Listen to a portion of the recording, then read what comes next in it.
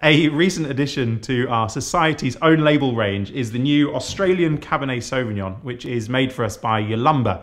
Now, Yalumba are one of the great wineries of Australia, so it's an absolute privilege, frankly, to work with them. Cabernet Sauvignon is perhaps most famous in Australia for either being from somewhere like Coonawarra or being blended with Shiraz. We've focused here on delicious fruit which has come from a range of places in South Australia to make a blend which I think is really, really delicious and excellent, excellent value. Now on the nose, you've got typical Cabernet fruit, you've got dark fruit there, blackberry, a little bit of cassis, and this really nice little hint of bay leaf as well. The palate still, again, typical Cabernet Sauvignon, but it's quite lifted. It's not too heavy going and it's not too concentrated. So enjoy it through the summer if you want. Enjoy it as a winter warmer as well. It's really versatile and really, really delicious.